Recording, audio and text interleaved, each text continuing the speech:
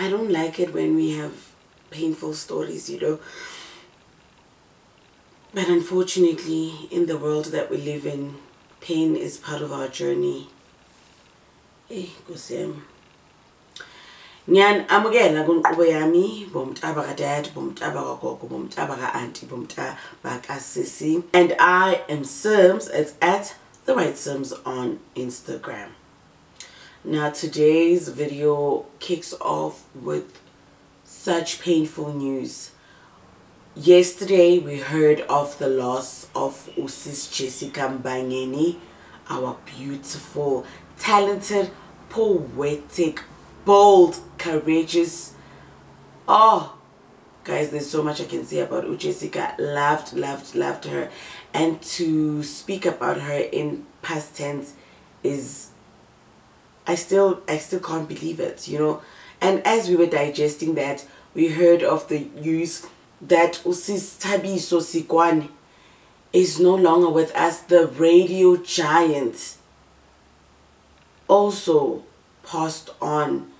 You know, I heard her ex-husband DJ Fresh talking about it, and it was just like, no man, you know. Both families released statements regarding the loss of their respective family members. Sis Jessica no Sis Thabiso. What a month, guys. Oh, August, we've lost to Mam Koni, we've lost to Mam Zanele, now we've lost to Sis Jessica and Sis Thabiso. Like umhlaba awunoni. Death, do not be proud, hey. We continue to pray for you. I can imagine what the families are going through. I can imagine the pain.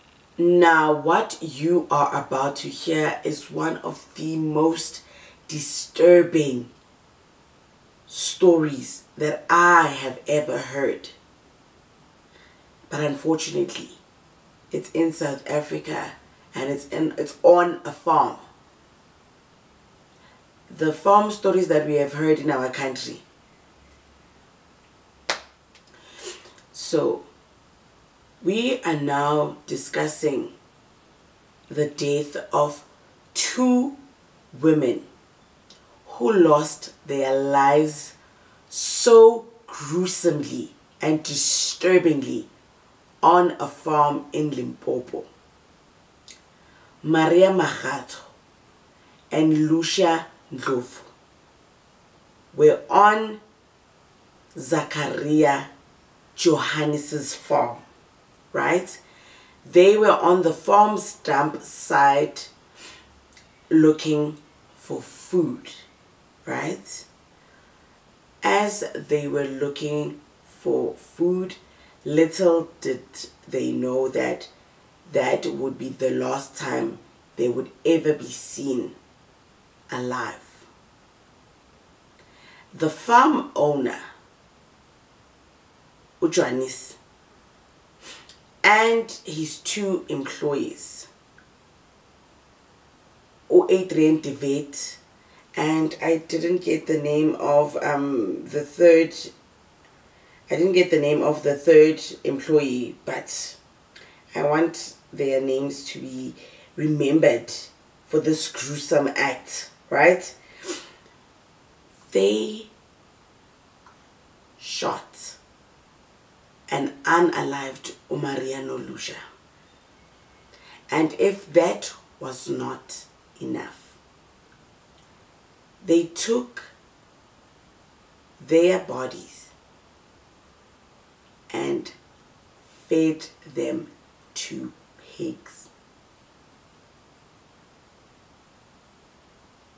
What about this is saying that these people regret their actions and it was unintentional? What about this would ever make any court grant any of them bail? And do you know what is worse? Maria's son saw the remains of his mom. He found a pig still feasting on his mom's remains. That image will forever be embedded in his head. Bold of these men to apply for bail. Bold of us to assume that this is the first time this is ever happening, allegedly. You cannot convince me otherwise.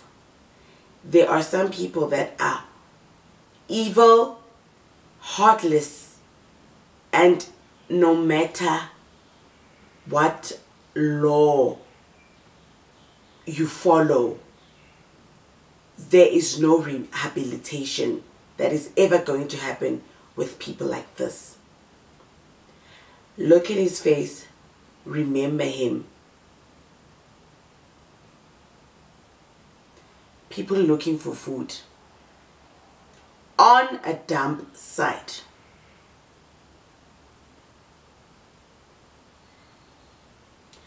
The South Africa that we live in, the Rainbow Nation, that we are sold. People that are always speaking out against farm killings and farmers being unalived are so quiet today. Hey, John Steenhuisen.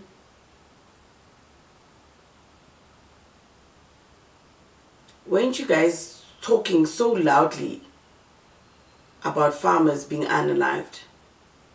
What about the farmers who are unalive? What about them? Crickets. I would say I'm shocked, but unfortunately, I'm not. This is what South Africa looks like right now. I'm in shock. I'm in shock. I've never been so disgusted. And it just speaks to how wild this story is with everything that happens in our country. This is probably up there with the most disgusting stories I've ever written up. I don't even want to continue speaking because English is leaving me, because I'm also just not